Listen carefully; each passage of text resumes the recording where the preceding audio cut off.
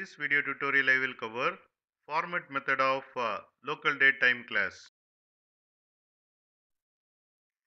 Here I have defined the class LocalDateTime I am running this program in debug mode. Here I have created LocalDateTime object.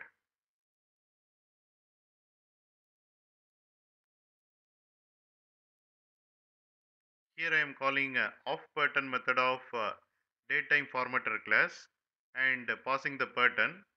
This method returns DateTimeFormatter object.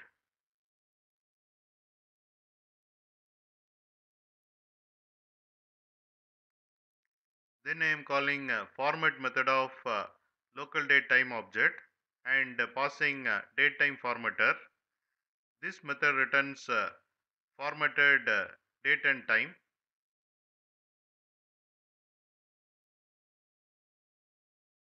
After formatting, we got this output.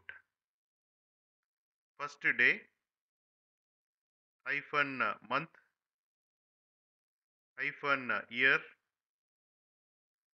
then hour colon minute colon seconds.